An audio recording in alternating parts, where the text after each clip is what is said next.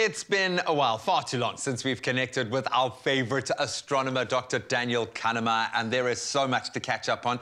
Starting with this story, astronomers have now uncovered evidence of water vapour in the atmosphere of one of Jupiter's many moons. Ganymede, and Dr. Dan is here to tell us more. Daniel, great to connect with you. How you been, man? Good, man. Thanks. Thanks for having me back.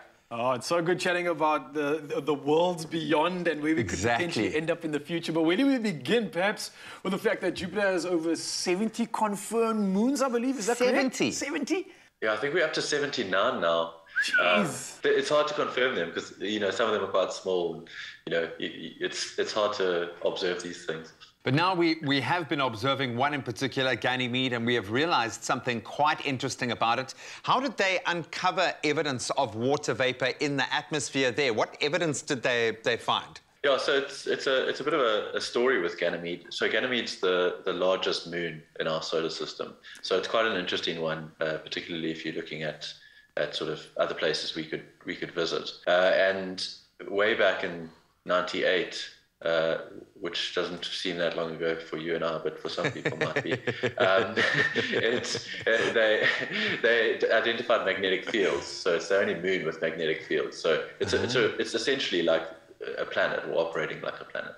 And the assumption at that point was that it's got a very large ocean, so more water than we have on Earth even. But because it's very cold, it's all frozen over. So there's this ice ocean. And so there wasn't any sort of thought of how to observe this water, but they suspected there might be oxygen in the atmosphere. So that's why Hubble was pointed at it recently, to try and identify this oxygen. And they didn't find oxygen, or they didn't find very much oxygen, but they found water vapor instead. Well, wait, if my science is correct, right, water is H2O, which means it's got hydrogen, I think, and oxygen. Doesn't that mean... Wait, before I figure that out and get my brain twisted, how exactly is this water vapor even formed to begin with? Yeah, you're right. 2 hydrogens and 1 oxygen. That's water. Okay. The science is good. We were looking for... Reviewing my intelligence on TV, it was a bit nerve-wracking there. The atomic oxygen that we breathe is just 2 oxygens, that's O2. So that's what they were looking for. But how the vapor formed, so there's this sea of water which now resides underneath the surface. The estimate is it's about 800 kilometers deep, so very deep.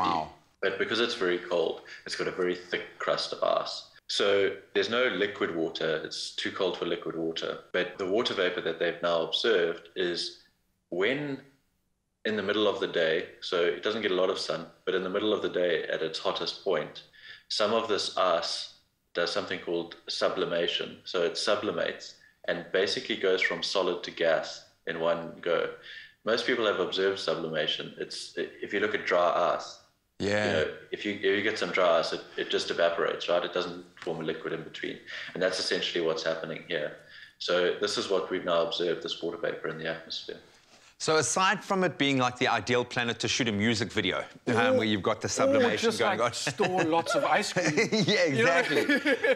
How is this information, this new information about Jupiter's moon going to help us? What's the bigger picture? Yeah, so there's new missions going out to Jupiter soon, particularly to look at these moons. And we basically want to understand how big gas planets form, and then the moons around them, how they get to have so much water, you know, whether these things could sustain life, and if they formed 4 billion years ago and it's been sitting with liquid water at its core for that amount of time with some warmth, there's a possibility that life could have evolved somewhere in that ocean.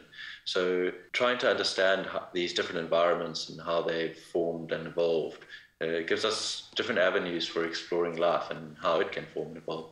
This is like the stuff you used to dream of as a kid. I'm sorry, man. I've just been going through Star Wars, and like, you know, there's an ice planet, and there's, you know, I love the fact that we are learning so much, and our ability to process this data is teaching us so much about our own planet, about our own science. It really is so exciting. Dr. Dan, you never fail to ignite the imagination and our excitement in science, buddy. Thank you so much. We love connecting with you, bro. Always a pleasure. It really is always great catching up, uncovering so much of the magic, this universe, and all the hidden wonders that we have. And I can't wait until we get to that day. You know what day it is, when we get to that planet and we rock out.